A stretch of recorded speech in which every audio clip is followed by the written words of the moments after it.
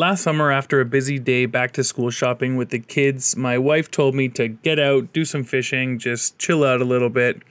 And so that's exactly what I did. I went to a small little lake that I knew had some big fish. I'd caught big fish there before and had an awesome night fishing this evening. I caught a few fish between 3 and 4 pounds. This one here is just one of them, but absolutely beautiful fish.